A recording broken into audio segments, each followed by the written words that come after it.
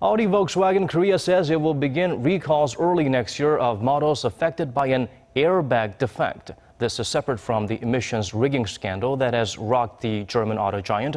Almost 28,000 Volkswagen cars produced from 2010 to 2014 will be recalled. The 7 models affected are the Golf, Jetta, CC, Passat, Scirocco, Tiguan, and the EOS.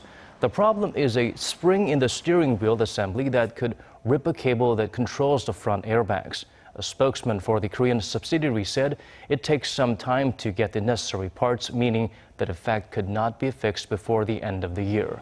The company says there have been no reports of accidents or injuries resulting from that defect.